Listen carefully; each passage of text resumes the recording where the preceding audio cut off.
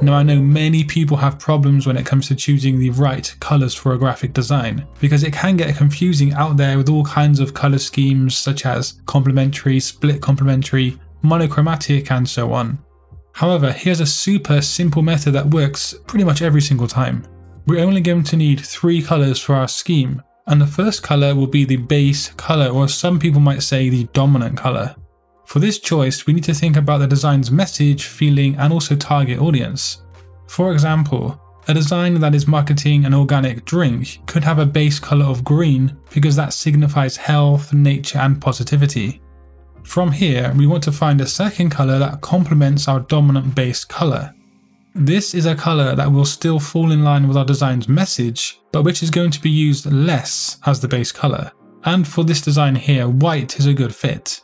White is after all still a colour choice in graphic design, and it still holds true to the components I want to get across in my message. And then lastly, we want a colour that creates contrast, something that stands out on our design. A very dark green is a nice choice here, but something like brown or even purple could work too. So in this way of thinking about 3 different colours and basing it on our design, you can instantly improve your design's effectiveness just like that.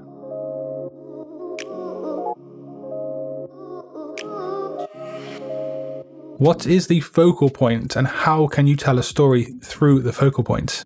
With your designs, you should be trying to tell the audience a message, and the focal point is what they're going to see first. So on this design, what would you say the focal point happens to be?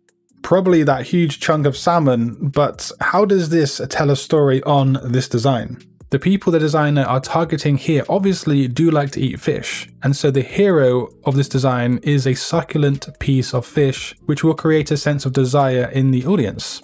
Also, the designer has crafted it to look like a positioning icon, which leads into the concept of finding the taste. And then right here, one of the most simple designs ever, but also one of the most effective.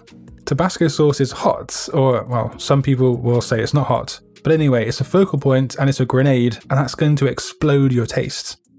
On this design, the focal point here is the bag of groceries, and this design is targeting plant-based eaters who are typically more caring of the environment and into organic, sustainable living. So instead of a plastic bag, the focal point is healthy food in a paper bag. That's not by mistake, that's through design choice.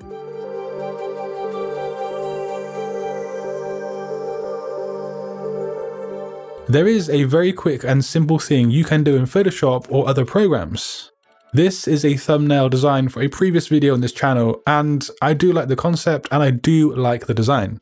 However guys, if I take a shape layer of blue and I lay it over my design and then change the blend mode, and finally go ahead and adjust the opacity to something that I think works well on my design, well now I have an entire scene that does seem to gel and tie together really nicely. This won't work on every single design or every single situation of course, but it's just one of those kind of really neat tricks to keep at the back of your design mind. The fourth way to instantly improve your design is to use well-known and tried and tested font pairs. Your typography talks to the audience and it's very easy to get wrong.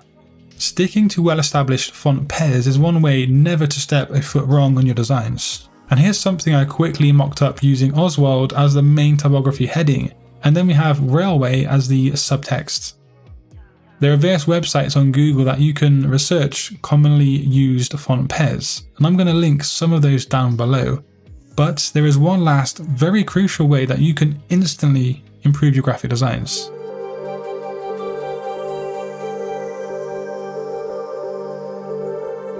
One thing that many designers forget to consider is the viewer's eye.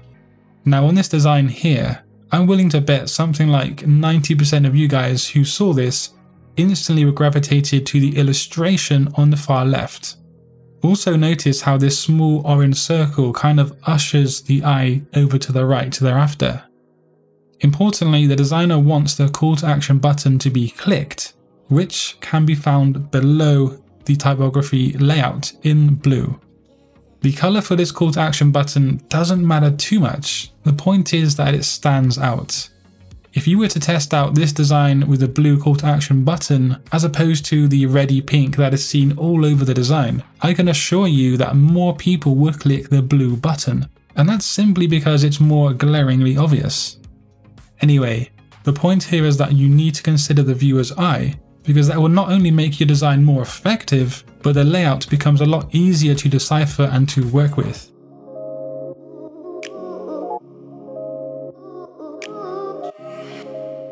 One thing that took me a long time to understand the importance of was the 4 main aspects of visual movement. After all, people do engage with our designs using their eyes. Being able to set up a design where you actively take your audience on a journey is a master skill. The 4 aspects of this are movement, shape of element, structure, and subject matter. Let's look at shape of element first. This is where a designer purposely uses a specific shape on a design that has an axis or line running through it and is carried through the entire shape. This causes the viewer to actually follow it along the design. On this website here, you can see that the beige peachy rectangle is actually carrying the viewer's eye along it, and then to the information on the left.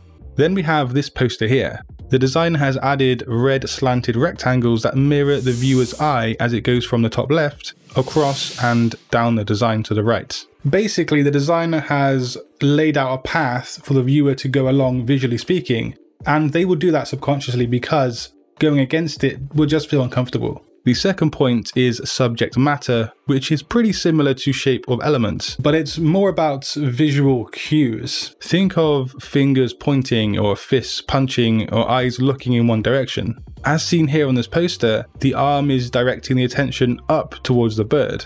And on this website here, this woman's hand is literally directing attention to the main bit of information.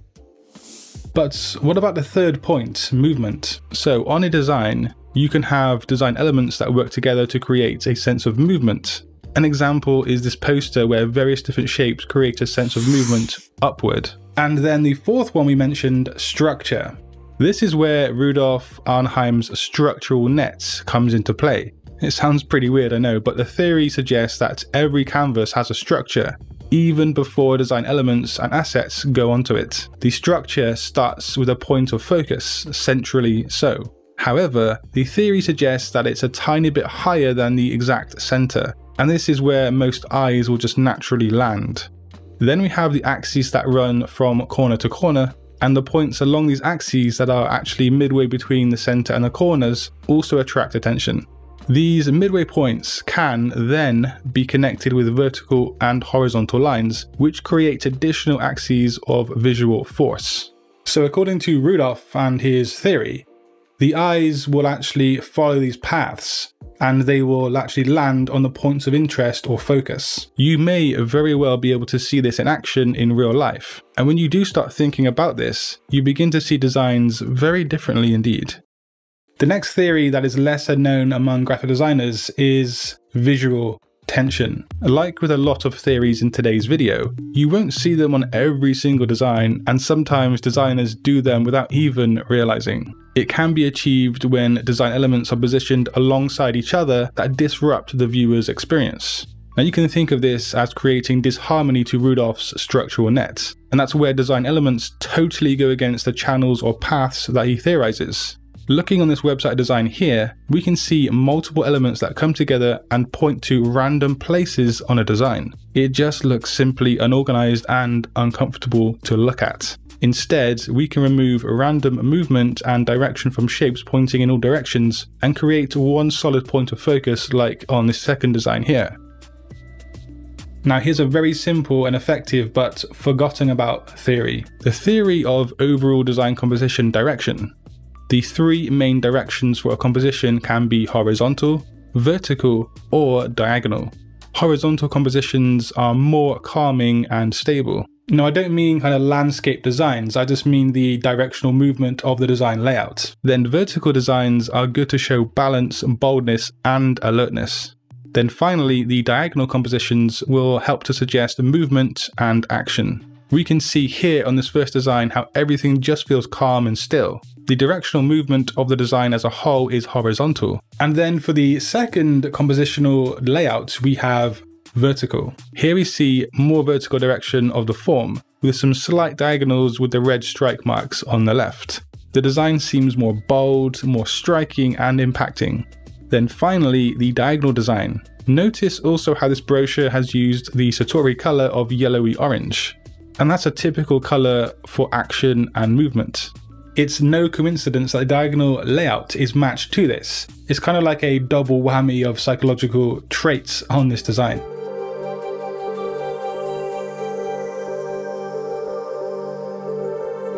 Well, here's a design that is for life coaching, and it's a landing page. Life coaching is all about changing somebody's life and also their thought processes. And one color that dictates change, psychologically speaking, is orange. Now we can vastly improve this design simply by linking that orange color in a few different ways. Firstly, of course, the call to action button would be standing out a lot more if it was orange, and it does continue that flow over the design. And then also the brand name here in orange continues that link. This is highlighting the important components on my design, but also it simply looks more appealing, and it's only a small change.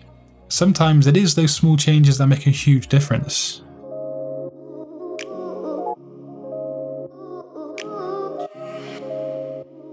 So you've been tricked and I've been tricked. UI and UX designers continue to trick people on a daily basis. There are various different methods that are used in marketing and business by graphic designers that do hack the brains of people. And I'm going to share with you these methods in today's video. But you might be asking, why are they useful or why are they important? Well, because you can use them on your client projects or even on your portfolio website to boost clicks and conversions. The first thing I'm going to talk about is called the decision fatigue syndrome. And this states that people tend to feel stuck or confused when presented with too many choices. When a viewer of a design or a user of an app or website has decision fatigue, it causes them to make poor choices. They then become uninterested in the media and they often abandon the design or website altogether. And obviously that's not a good outcome for you or your design. So whenever you're displaying objects or design elements that require the viewer to look over each one individually, don't swamp them with a huge amounts of choice. One real life example here might be your design portfolio. Don't throw in 20 projects to your portfolio because this can lead to decision fatigue. You want those potential clients to not become confused or disinterested in your work. The next method is called the center stage effect. Now I'm sure you've seen this one in action and maybe have even been encouraged to buy something because of it. The center stage effect states that a user will often select the middle item from a choice of 3.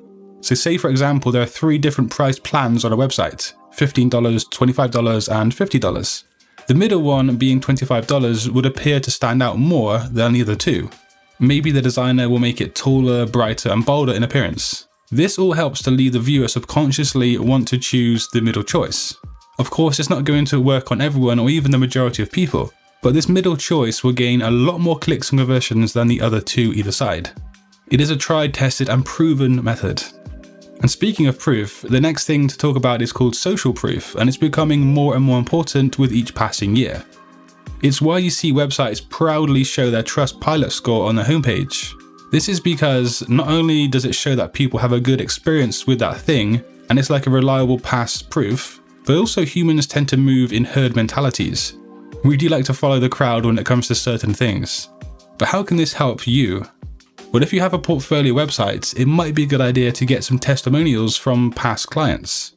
Or you could get things like fellow designers to comment on your social media posts or your work. Social proof is a powerful technique once it's applied properly.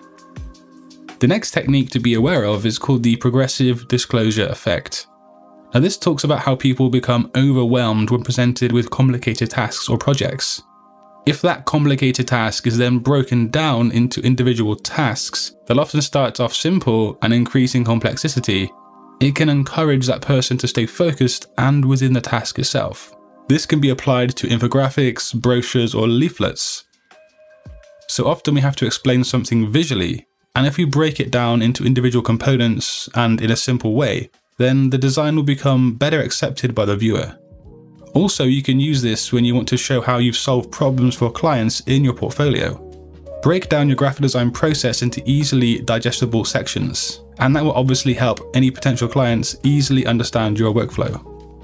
The von Restorff effect is super useful across all types of design. It states that when people are shown multiple items or design elements, their brains are going to remember or recall the ones that stand out and are unlike the others. You can see this in many forms across many different forms of media. As an example, in a magazine, when you see a quote pulled from a group of text and it's shown to be larger, bolder, or just a different color. Or of course, when a call to action button is clearly different from the rest of the design. It's just another tool or technique to add to your arsenal of directing the viewer and leading them around your design. The IKEA effect is quite a sneaky technique.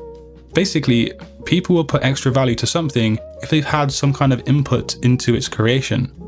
So let's take, for example, a website where you download royalty-free music or imagery or videos. You will pay a monthly fee to sign up and download that material. But in the website itself, you might be able to create favorite lists or categories to organize your downloads, and this will be personal to you and your account. You would then be more likely to stay subscribed and maybe even make future purchases because you've had an active role in creating something on that website. This technique can obviously be translated in many different ways across many UI design and business projects in general. So Miller's law dictates that humans can only memorize a finite amount of information. How much information changes from person to person, but most people can recall 3 to 5 bits of information at a glance. Designers should learn to limit how much information they present all at once, or just break things down into hierarchy of importance. So then you have things that you really want to stick in the minds of the person or the viewer, and you'd make them more obvious than everything else. You can see how all of these laws and techniques kind of intertwine into each other. Firstly, decide on one base color for your design. Now you can do this by thinking about an emotion you want to evoke. Maybe calmness with blue. Maybe it's just the main color that your brand or client is using. Or it might just simply fit the industry that you're designing for. So like here, the color notorious with the vegan industry is green, and that would be the base color for the designer's color scheme on this project. Then take that one single color and check out how it fits onto the color wheel in regard to 3 different harmonies. So first we have complementary harmonies, and depending on the kind of green that you choose, you could end up with anything from orangey reds to purple, and even maybe brown. It can also depend on your tints and the shades of the actual color that you're using. The main color green could then be accented with the second color, which will be used to pick out focal points or maybe call to actions on your design. And then finally we have split complementary, which essentially offers up one base color and then 2 secondary colors. So green and then purple and orange as an example. In choosing one base color and then opting for these harmonies, you can quickly and easily make color palettes that potentially work really well for your designs. On this first design right here for McDonald's, the designer has taken one of the brand colors, which is red, and then created an interesting background similar to what we looked at in a different video on this channel. And then they've used a complementary color to that red, which is a deep green, and they've created a color scheme for the design based around that. Complementary color schemes are always striking and contrasting, and here it's just emphasizing to the viewer the main focal points. Some people might look at this second design and assume that it's monochromatic, but they'd be wrong. This is analogous, and it's a really good example of how you can incorporate one with a gradient onto a design. And remember, analogous tends to be non-contrasting, and that's because it uses colors from the same area on the color wheel, and so it can either be really warming or cool. In this case, it's cool. It's made even more calming due to the nature of a gradient being used instead of block colors. But what about this one right here? Now this design doesn't only look really cool, but actually it's pretty sneaky with the color scheme. Now you might consider this being analogous once again. However, notice the touches of red that are used to emphasize small details. The red indicates that this is a split complementary color design using not red as the base color, but as a starting point, and the red is used to highlight other areas. But I'm sure you're going to agree this gradient effect is really cool, and so let's quickly look at how to recreate that technique because, well, why not? So in Photoshop, coming to the layers panel and on your image, come down to the layers adjustment menu. We first want to desaturate the image right here. My design is already pretty much in grayscale, but this is how you do it in adjustment layer. Then add another layer adjustment, but this time we want to choose gradients. Select your gradient and then dictate the angle that you want to move the gradient across your design. But importantly, make sure to move the gradient layer adjustment above the desaturation layer. Once you've finished tinkering with the gradient, come and change the blend mode of the gradient layer to something like overlay. And we can also adjust the opacity as well if you feel like the effect is just too strong. One further technique that we can use here is the dodge tool. And we use that to click and just highlight over areas of a design that you really want to emphasize that are highlighted with light. In the slider setting at the top, make sure to use a low exposure setting, and I often just use something like 2 or 3. But yeah, this is how we can recreate the effect on the design that we just saw. And now all you need to do is you need to go and find some dope typography and just add those finishing touches. So the first thing I learned somewhere along the way is that pre-saved and pre-made things are an absolute lifesaver. And by that, I mean things like having contract or invoice templates ready to rock and roll, mockups saved ready to use, and libraries of icons saved into folders also ready to use. Having these things ready to tailor onto a client's project will save you so much time and energy. That leads me on to the next point. Time management is in fact a superpower. Manage your time down to the nanosecond. Okay, maybe not that precise, but make sure to plan out your time and ensure it's being used efficiently. I cannot emphasize this enough. I really do hope you're jotting this stuff down or bookmarking this video, which reminds me of the next point, and that is to back everything up not once, but twice. Many years ago now, I actually ended up losing my entire body of graphic design work in one fell swoop. And that's simply because my laptop was stolen. I was quite a noob back in the graphic design space at that time, and my work wasn't actually that great anyway. But of course, that's beside the point. Make sure to back your stuff up on external hard drives and something like a cloud application. Losing everything isn't just annoying, it will actually disrupt your workflow later down the line when a client needs something reworking or expanding on. In the 15 years of being a graphic designer, I've realized just how much the design success relies on typography at least being semi-decent. If you haven't done already, learn the basics of typography and also typeface psychology. And speaking of psychology, this is another thing that I've come to learn. A lot of graphic design uses psychology as a fundamental tool. This doesn't mean you have to run off to university and major in psychology, but you should brush up on things like color psychology, shape psychology, and educate yourself on how designs influence people's emotions and their feelings. And if you can actually implement that into your workflow and your designs, well, you're going to become a graphic design god.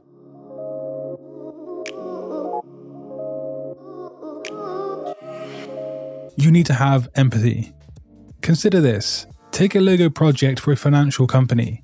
Empathizing with their target audience, you choose blue for trust and reliability, and you incorporate a shield and an eagle for strength and security. These choices and these concepts, they can only be arrived at with initial empathy. But it's not just about symbolism, it's about a subtle idea being expressed through the logo as well. Those horizontal lines that you can see on the logo, they're not just aesthetic choices. They're deliberate design elements meant to evoke a sense of calmness and stability. It's shape psychology. The empathy-driven approach distinguishes a mere logo from a powerful brand symbol, fostering trust and a connection amidst uncertainty. Understanding the needs and the emotions of both audience and client isn't just design. It's the key to building a connection with the client and the audience through every single pixel.